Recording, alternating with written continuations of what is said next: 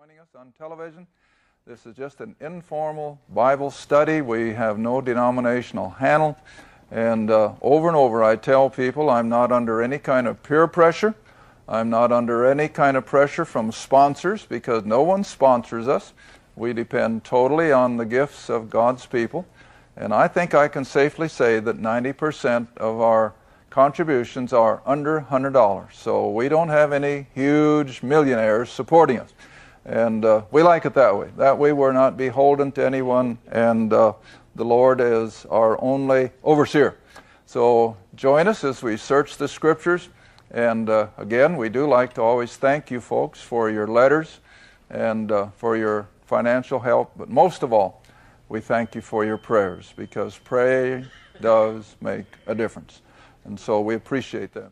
I've only got one that I am responsible to, and that's the author of this book. And I handle it realizing what a tremendous responsibility it is. That whatever you are, if you're a Sunday school teacher, if you're just going to hold a devotion in your women's groups or whatever, never forget that when you handle the Word of God, it's an awesome responsibility. And I never forget that. And that's why we appreciate the prayers and the letters of, encouragement, confirmation many times. We're going to look at a timeline of sorts that covers Paul's church epistles. And it's amazing. And the reason I like to teach these things is to show how intrinsically, how beautifully all of the Bible puts together. Everything fits from Genesis to Revelation, and everything is so programmed, if I may use the word, that no human could have ever dreamed it up.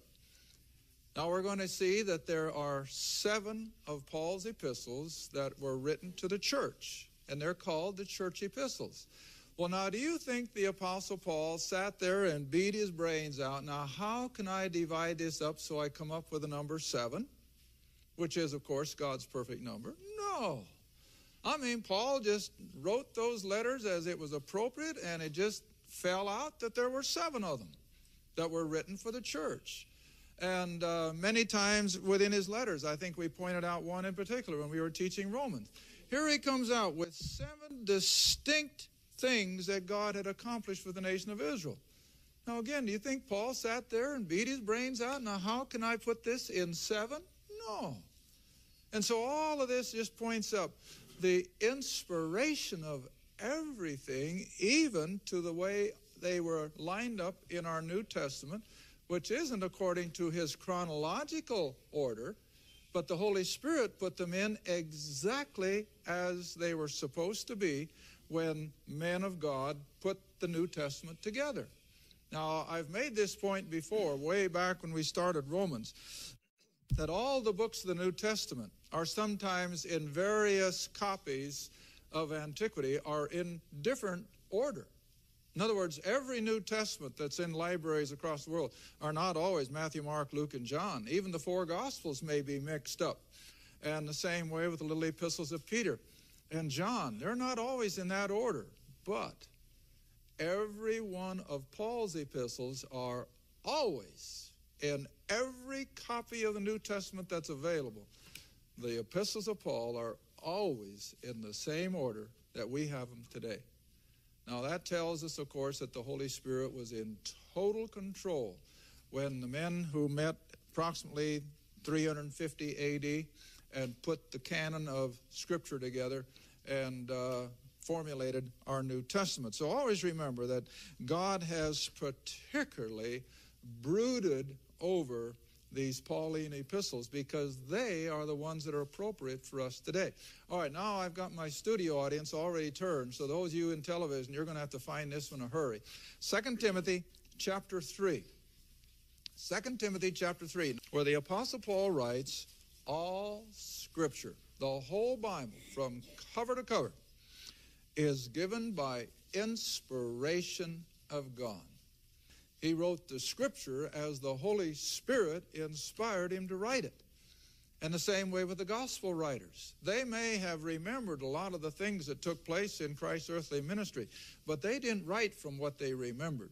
They wrote from what the Holy Spirit inspired them to write.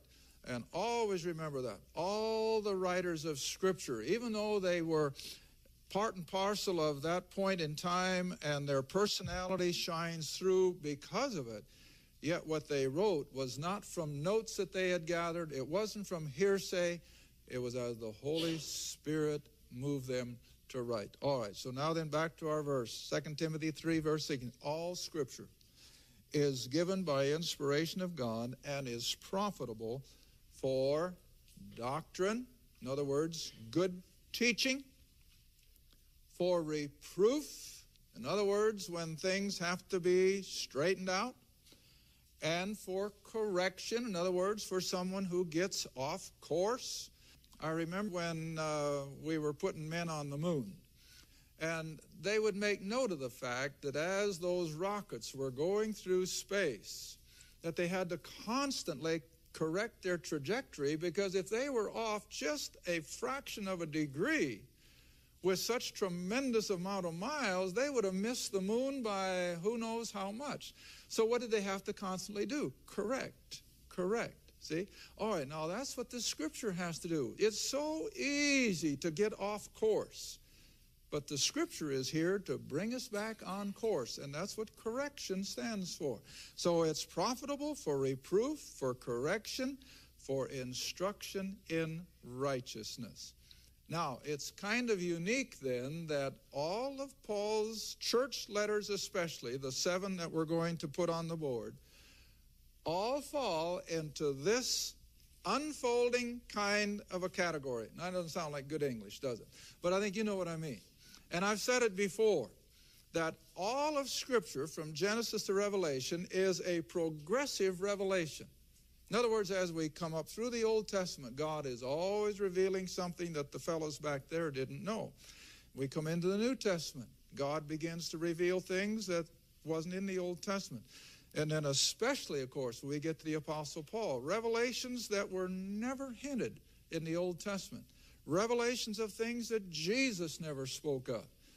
But within the letters of Paul, and especially the 7 church letters that we're going to be looking at on the board, again, it's a progressive revelation going from the beginnings of his writings to the end, but it's going to be under this format. First, doctrine, then reproof, then correction, and then instruction in righteousness. Now, I point that out only just to show you how beautifully this book is put together. And Paul didn't just sit down and say, now, how can I do this? I got to be able to put doctrine first. I've got to be able to somehow write in the area of reproof. No, I don't think Apostle Paul, when he wrote his letters, even realized that he was writing Scripture. I don't believe he knew that. And I think he would have been aghast if he could have seen down through the corridor of history of what his writings would become. Because he just wrote as the Holy Spirit inspired him to write, fired the letter off to these various churches by courier. Now, you know, the book of Romans he sent to Rome from Corinth with Phoebe, a lady, and others went with some of his friends, Titus and Timothy and so forth. But I don't think he had any idea that this was going to become what we call canon of Scripture. But whether he knew it or not, he put it out under this very format: first doctrine, then reproof, then correction, and then instruction in righteousness. All right. Now, I'm going to put again a timeline of sorts dealing with Paul's epistles. And, of course, we start back here with his letters that were written during his early missionary travels. And I think most people are aware of his missionary travels when he left Antioch, and then he went up into Asia Minor, up to Antioch of Pisidia and Derbe and Lystra and so forth. And then later on in his second journey, he went all the way over to Greece and Athens and Thessalonica and all that. All right, that began in about 40 A.D. when he came back from his 3 years of instruction with the Lord at Mount Sinai. And these letters then become what we know of as Romans, and then the Corinthian letters, 1st and 2nd Corinthians, And then came the book of Galatians. Now, all those were written between the beginning of his earthly ministry. In fact, none of them were written until about, 56, 58. And then Romans, of course, was written about 60 A.D., if I remember. No, 64, I'm sorry. And Galatians was written earlier in about 60. And then the Corinthian letters were written somewhere in between there. It doesn't matter, but it was somewhere in that area of 61, 62, something like that. All right. Those 4 letters then were written during his time of missionary travels and so forth. And as I mentioned, I think in that last half hour, by virtue of the Jews now being in every city in the Roman Empire, wherever the Apostle Paul went, where did he go first? To the Jew, to the synagogue, because they were in every city of any import. And so being a Jew himself, steeped in Judaism, having a love for his kinsmen according to the flesh, as he calls them, every city that he would go first to the synagogue of the Jew. And he would expound to them out of the Old Testament. Because you want to remember, there is no New Testament. The Gospels haven't been written until after Paul has written his letters. So he couldn't even tell people, well, if you want to know a little more about Jesus in his earthly ministry, read Matthew, Mark, Luke, and John. They hadn't been written yet. And so everywhere he went, he simply had to speak the word verbally, because there was nothing written until he began his letters. Now, of course, out here we're going to come to 1st and 2nd Thessalonians, which are going to be at the very end of the 7 letters to the churches. And they are going to be the ones that are instruction. But the amazing thing is, even though they're at the end of the line of Revelation, these were written first, probably in about 57 or 58 A.D. But the Holy Spirit, even though he prompted him to write them early, the Holy Spirit saw fit to put it at the end in our New Testament order. Now then, I want you to turn with me to Acts chapter 28. Now again, this is all history as well as Bible study, because if you understand the historical setting, then you can understand where the apostle is coming from and why the Holy Spirit does what he does. Now remember, beginning with his missionary journeys out of Palestine or out of the land of Israel up into Asia Minor, beginning about 40 A.D. and around the city of Antioch up in Syria, and during those years from 40 until he goes to prison, probably in, again, I'm going to say 64, 65, somewhere in there. Chronologers aren't all agreed, so I don't have to either. But whatever, during this period of time of about 25 years, he is constantly appealing to the Jew on the basis of the Old Testament, but he has now written Romans. I guess I better put this up here first. Romans, which is the book of doctrine. See? Romans is the doctrinal book. So even though Galatians was written earlier, yet the Holy Spirit puts Romans in our New Testament exactly where it belongs, because all Scripture is given and is profitable for, first of all, doctrine. All right, that's Romans. Then the next 2 books that we studied, and we've already come through them, they were for that next part of the format, and that was for reproof. And you'll remember when we studied the Corinthian letters, what did they need reproof in? Well, all their problems. They had immorality. They had dissension in the church. They had divisions. They were having problems with legal matters with one another. They had problems about what they could eat and what they couldn't eat. I mean, the church was just beset with all kinds of problems. So we had to reprove them with those 2 letters of 1st and 2nd Corinthians. But they're still appropriate for us even today. All right, then you come to the book of Galatians, even though it was written earliest, but it's in the 4th of the order of the church letters, written before Romans, but after in our New Testament order. Now we have a book that was written for correction. All right, now I think it wasn't that long ago. What did the Galatians need in correcting? Where were they slipping off to? Legalism. See? They were slipping off course and they were going back into legal. So the book of Galatians was literally written to bring them back on course. You're not under law, you're under grace. And the whole 6 chapters of that little book was on that theme and that theme alone. But if you'll remember when we were in Galatians, what was he constantly referring to? Abraham. And then we use the allegory of Isaac and Ishmael as pictures of law and grace. See? Constantly flipping back into the Old Testament and using the Jew as examples and appealing to the Jew to come out of their blindness and out of their legalism and step into the light of God's grace. All right, now that covered then this whole period of time while Paul was roaming the Roman Empire, establishing churches, but now you've got Acts 28. All of a sudden there's an interruption in Paul's ministry, and he's going to be arrested, and he's going to be taken to prison in Rome. Now, you all know that. All right, now turn with me to Acts chapter 28, and we're going to have to move rather quickly. Verse 17, he has now arrived at Rome after all the shipwreck and the turmoil of getting from Caesarea over there in Israel.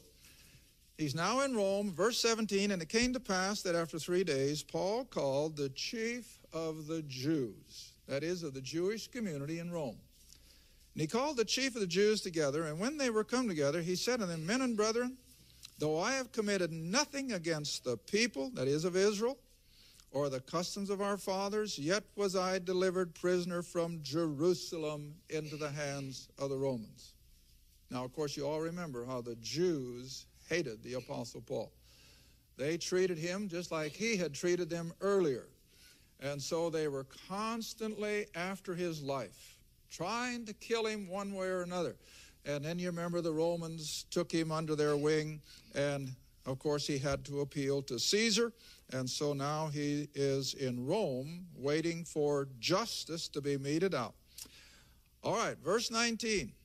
When the Jews spake against it, that is, his message of salvation, I was constrained to appeal unto Caesar. See? And that's why he's in Rome. Now then, he says, I had nothing to accuse my nation of. Verse 20, and so for this cause, because he had no controversy with the people who had caused his arrest, he says, for this cause, therefore, I have called for you to see you and to speak with you, because that for the hope of Israel am I bound in this chain. See, the man never lost his love for his kinsman according to the flesh, even in spite of the fact that they were constantly trying to put him to death. They were trying to upset his ministry, but he never lost his love for them. All right. Now then, after these Jewish leaders in Rome had come to meet with him where he was under house arrest, verse 25, and when they agreed not among themselves, that is, these Jewish leaders at Rome, they departed. In other words, they left. They couldn't agree on anything. After Paul had spoken one word, and this is what Paul told these Jewish leaders, well spake the Holy Spirit by Isaiah. See, he's going back to the Old Testament. Isaiah knew what he was talking about when he said, go to this people and say, hearing you shall hear and not understand, seeing you shall see and not perceive. For the heart of this people is waxed gross, and their ears are dull of hearing, their eyes they've closed, lest they should see with their eyes and hear with their ears and understand with their heart, should be converted, and I could heal them. In other words, Israel has been constantly covered with a veneer of blindness, way back in Isaiah's day. And so Paul is saying the same thing. I'm in the same situation. I have tried to get you to see the truth, but you would not. All right. Now verse 28. Now remember where Paul is. He's in Rome, in prison. Now he says, be it known therefore unto you that the salvation of God is sent to what people? Gentiles. See? Now, he has told them earlier in his ministry that if they're not going to believe it, he says, we'll go to the Gentiles. So this isn't the first time, but it's the final one. He told them earlier, he says, we're going to go to the Gentiles. And of course, he always did. But he would still come back and appeal to the nation of Israel. But now it's final. Now this is final. So he says, again, verse 28, therefore let it be known unto you that the salvation of God is sent to the Gentiles, and they will hear it. Doesn't say they're all going to believe it, but they're going to hear it. And so when he had said these words, the Jews departed and had great reasoning or arguing amongst themselves. Now, you say, well, what are you bringing all this out for? Well, you see, this makes, again, a point of departure in Paul's writings of the Gospels to the church, or the Gospel of Grace written to the church. And I'm going to do it like this. I'm going to make a big jump up. And now we reach a plateau that goes above Romans and Corinthians and Galatians. And when we get now up to the letter of Ephesians, we come to one of what we call the prison epistles, or the prison letters, however you want to put it. And after Acts 28, when he's in prison, and he writes Ephesians, Philippians, and Colossians, we're going to have the same format that we had here. Ephesians is now going to be a higher level of doctrine. Philippians is going to be a higher level of reproof. And Colossians is going to be a higher level of correction. Now, you won't see that until we get to it verse by verse. But now here's the point I want to make. Once he makes this jump up into higher or deeper spiritual truths, you will find there is no longer any mention. I'll just put it this way. No mention, not once, of a Jew or the Old Testament. Isn't that amazing? After the statement of Acts 28, from henceforth we turn to the Gentile, there is not another word in the inspired letters of Ephesians, Philippians, and Colossians out of the Old Testament. Not once is the Jew mentioned. And what's the purpose? Well, you see, as soon as we get into these prison epistles and higher or deeper church truth, we're no longer concerned with that demarcation between Jew and Gentile, because now God is dealing with the whole human race on one level. Every person that is saved comes into the body of Christ on the same level, whether he's Jew or Gentile. And the Jew has lost his identity, so far as the church age is concerned, as such. And this is what we have to be aware of, that this is in God's purposes, that now the whole idea is the bringing together of Jew and Gentile into one body. And there is no difference. Now, this is what a lot of even of our Messianic Jews, I think, are beginning to turn away from, is this Pauline teaching that for the age of grace there is no difference. A Jew has to be saved today as a sinner, as a fallen son of Adam, just exactly like you and I as Gentiles. And too many of them are losing sight of that. They're trying to jump back up into that place of privilege that they enjoyed before. And listen, it's not there. And they have to understand that we are now all one in Christ. And in these prison epistles of Ephesians, Philippians, and Colossians, there is no dividing between Jew and Gentile. There is no reference to the Old Testament. That's all for a purpose, see? And this is where we have to understand. Now, this again This leads to my teaching over and over that people have to get out of the four Gospels